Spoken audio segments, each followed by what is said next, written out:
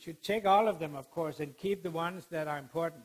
I didn't spend the time to completely finish it. But let's dwell on the confidence and prediction intervals, because this is, of course, also important. But the thing is, we don't ask you. Basically, we ask you to do it in R, right? First of all, I told you that we can find the coefficients. R spits out the coefficients to us, right? I do not ask you to do that manually or by hand. I didn't give you explicit formulas for that.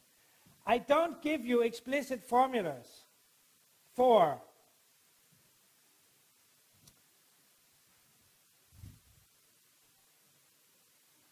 these ones, the standard errors of the different coefficients.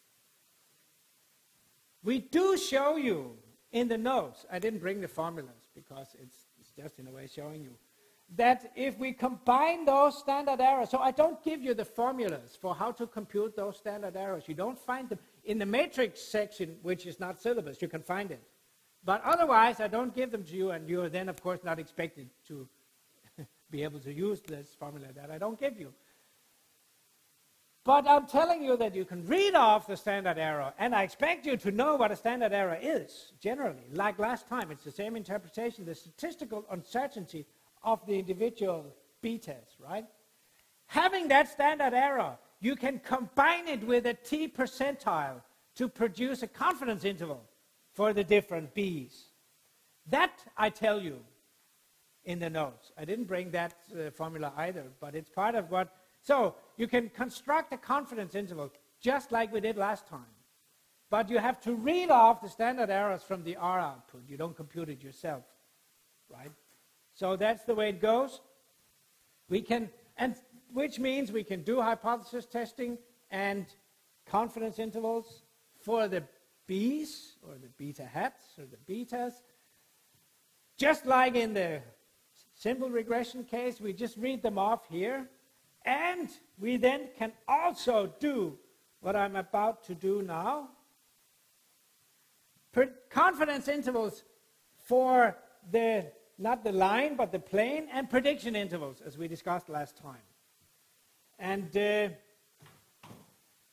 way you do it is basically in R by using an inbuilt predict function. Now, here's a bit of confusion maybe. We use, in a way, the word predict in R syntax is used, as I do also in my slide, to find yi hat, right? The predicted in of a model, that is the model values, the line values, or the plane values.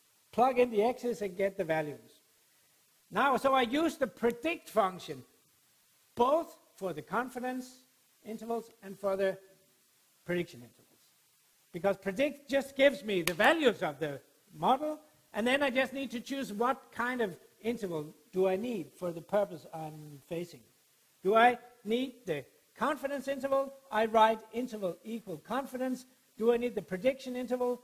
I write interval equal prediction. I also show you that these ones can be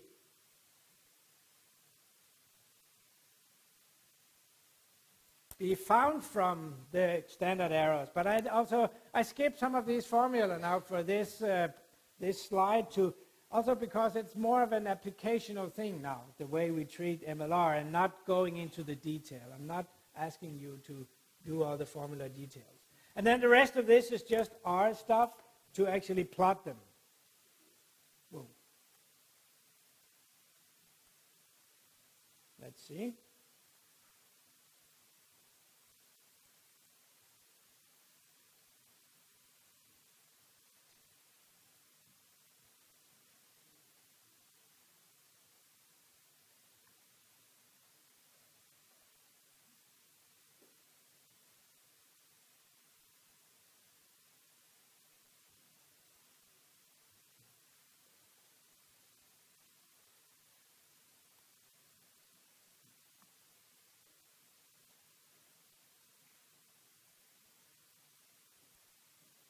Sorry for the Danish here. I think you get the picture. I've plotted it's not the world's greatest plot, I admit that. I've plotted the curvilinear relation between coming from my model, that's the black one. I've plotted the red one, that's the confidence bands. And I've plotted the green ones, that's the prediction bands. You can see Danish and English are very alike here. So, I mean, how to do the technical R thing, that's not for the lecture situation to dig into the details. You can find the R code to actually do it, right? So we can do it by R. That's the short message. We can do confidence and prediction intervals by R. And also confidence and hypothesis test on the coefficients by looking into R. And there's a little more detail given in the notes. Remember that. So always read. Then I have found the time to include on my slides here. But without getting the basic, really basic formulas. But a little more details on taking out the information from the R and combining into these things. So we have one more thing left. And I have also